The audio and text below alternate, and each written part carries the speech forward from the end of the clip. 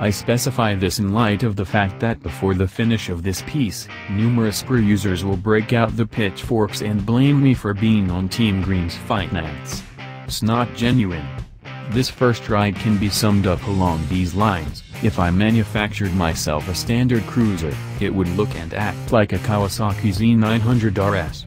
The bicycle left me extremely inspired. I needed to discover enormous defects. I searched for them. Not having the capacity to condemn an item you're checking on enough to seem legitimate for the internets, so far as should be obvious, is a quite awesome issue to have. The Z900RS isn't care for the Z900. This isn't a wormed over repeat, that is for damn beyond any doubt.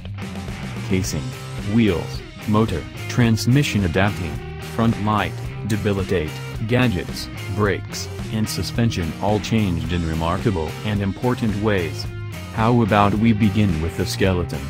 The edge is diverse, probably on the grounds that the Z900's sky-scratching tail section doesn't generally jive with the possibility of a surfboard situate return bicycle.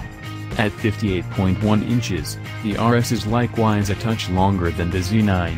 The motor has been modified to give somewhat less power and torque with an end goal to move the bicycle's energy counterclockwise on the tack.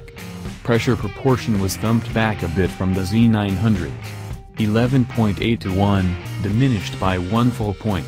I can't trust a 10.8 to 1 CR now as a low proportion. Man, I feel old, lest ye be tricked. Know this, the Z900RS still inhales some fire. It's a close liter, 948cc, inline 4-chamber. Care must be worked out.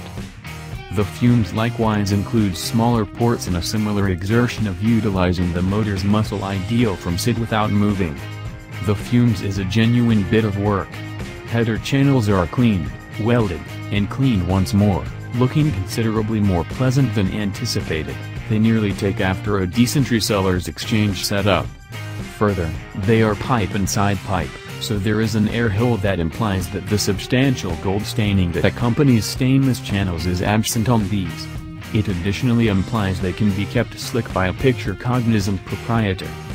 Kawasaki says this is their first fumes they've made because of fumes acoustic research, which astounded me incredibly.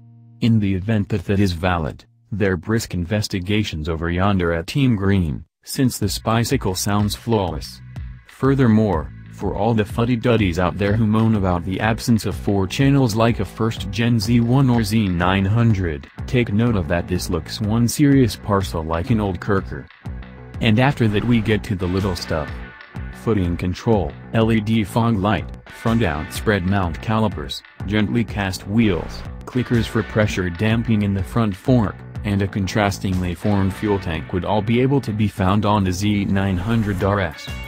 Note as well, this bicycle comes in 2 variations, one is $10,999, and one $11,199. Note that the distinction here goes a bit past the paint work.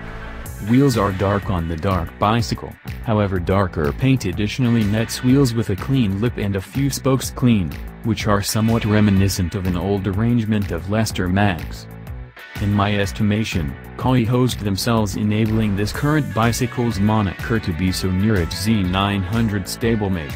They're passingly comparative, and that is about all.